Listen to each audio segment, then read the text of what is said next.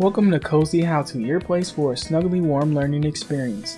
This is lesson number 1 for Access 2010, and in this lesson I'm going to explain what the primary purpose and function of Access is. And we're not going to even open the program because it's very important that you have a foundational understanding of the purpose of Access. So let's go ahead and get started. So what is Access? Access is just like the term says. It means to have access to something. In this case, it would be information. So the primary purpose or function of Access is to help you gain access to the information that you need when, where, and how you want it.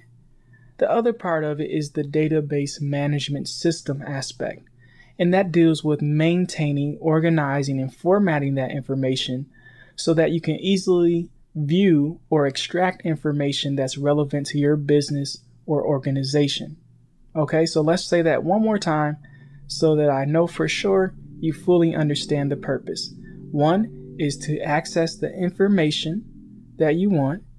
The second part is to maintain that data. That means organizing it, formatting it in such a way that you can easily extract the information that you need when, where, and how you want it in regards to the importance of your business.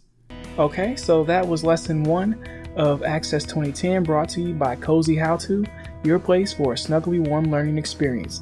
I hope that you stay tuned for future tutorials. Don't forget to embed, comment, share, subscribe, and have a great day.